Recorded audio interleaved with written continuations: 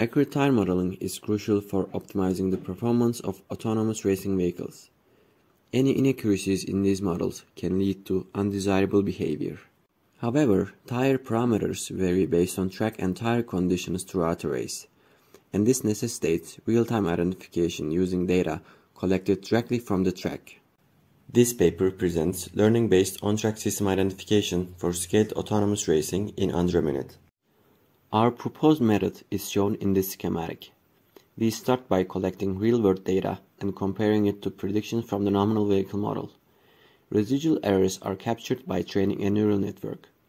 This network, combined with the nominal model, forms a corrected model that generates virtual steady-state data, which we use to identify Pacheco tire parameters. This process is repeated iteratively to ensure better convergence. Now let's see our approach in action with an experiment where we begin with hard tires and later switch to soft tires. We will first identify the Pacheco parameters of the hard tires.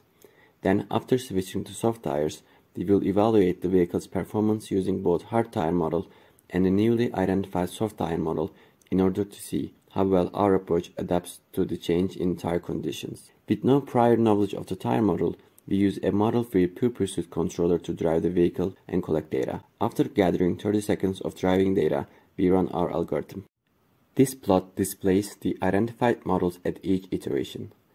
Since the initial model is chosen without a reliable prior guess of the true parameters, we run our approach through 6 iterations to achieve better convergence to true dynamics.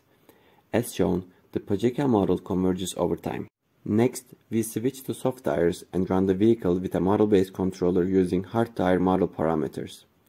After collecting 30 seconds of data, we identify the Pacheco parameters for the soft tires. During this run, we also measure lap times and average lateral errors. This plot shows the identified Pacheco model for the soft tires. Although we expect differences between the hard and soft tire models, we start with the hard tire model as the initial nominal model since it provides a good starting point.